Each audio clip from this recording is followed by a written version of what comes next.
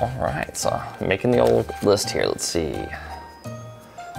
Dad, been nice. Mom, nice.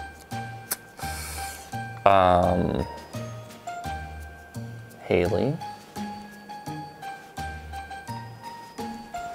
Yeah, mark that as naughty. Me. Nice. You know, it's been so great. Gonna enjoy this wine.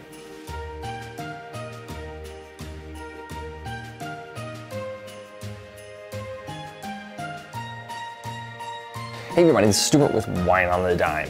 So today I'm reviewing the Schloss Biebrich. It is a sekt. It's a sparkling wine from Germany. It's 11% alcohol by volume, and I got paid $6 for it at Trader Joe's. While I'm opening that, you may have noticed, that's right, I'm growing my winter coat, but it actually is because I hit a weight loss goal. I've been trying to lose a lot of weight for a long time, and because having a wife and kids and a desk job, not working out, things like that will kind of make you gain weight. Oh, this is weird. It has like a metal clip on it. That's kind of cool. Anyway, so I hit my weight loss goal. So now I get to keep it until my wife hits her weight loss goal, and then she's going to force me to shave it. But in the meantime, get used to the furry, because it's going to happen more often. So this is kind of an interesting, it's kind of like a plastic bottle top. It's not a traditional cork. Let's see if it still scares the crap out of me like a normal one does. Not really twisting very hard.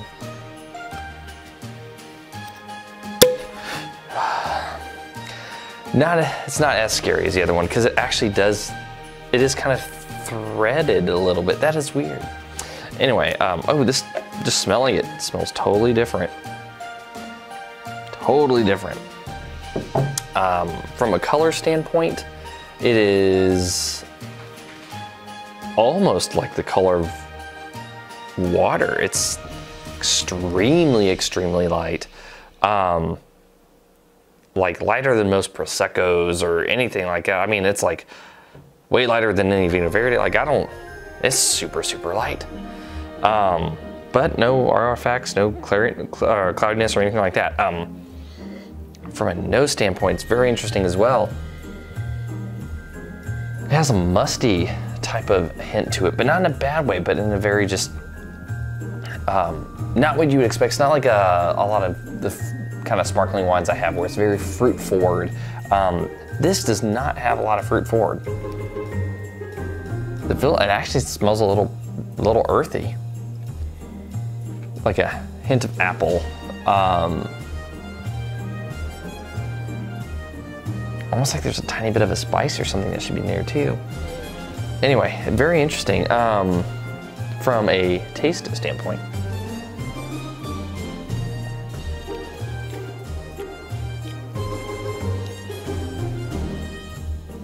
Kind of tastes like sparkling grape juice. No, it doesn't taste like grape. It tastes like apple juice. It tastes like sparkling apple juice. It's sparkling apple juice. It is exactly what it tastes like. It is. It's not complex at all. It is very straightforward. So if you like apple-y wines, this one will probably work out for you, especially if you like sparkling wines. It actually keeps its carbonation pretty well. It has about moderate high acid.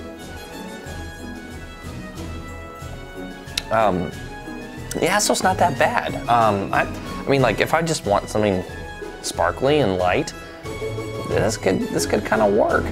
It's not really sweet at all. So it's like almost, even though it's a sekt, it's almost like a brut. But there's still one question that remains to be answered. Does it shambong? All right, so now we're gonna do my favorite segment of the Sparkling Wines show, which is Does it shambong? So first, let's pour a sample. By sample, I mean a glass worth, because a shambong is made for rapid consumption. See, it has some good bubblage going on both sides, hey? Now, let's see if it shambongs.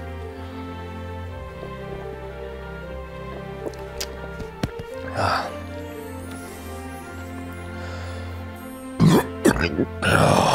man, those sham burps.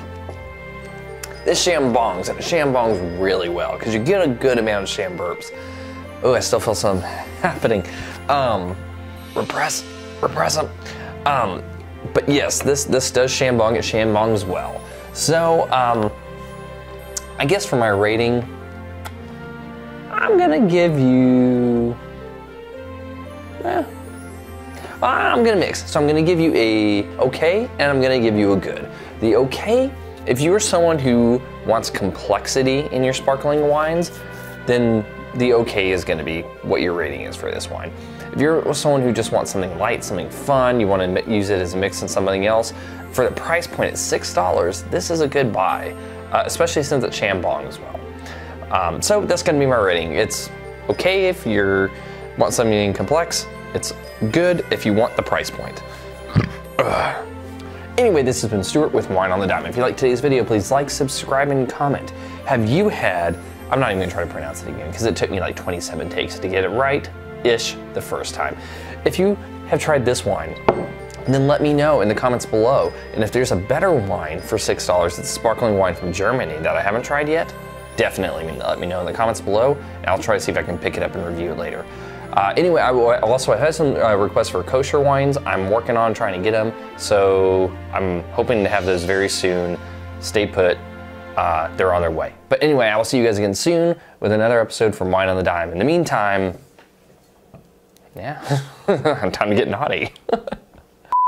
Hey everybody, this is Stuart with Wine on the Dime, and today I'm reviewing the Schloss Biebrich Sekt. Let me try that again. Schloss Biebrich. Schloss Biebrich. Schloss Biebrich.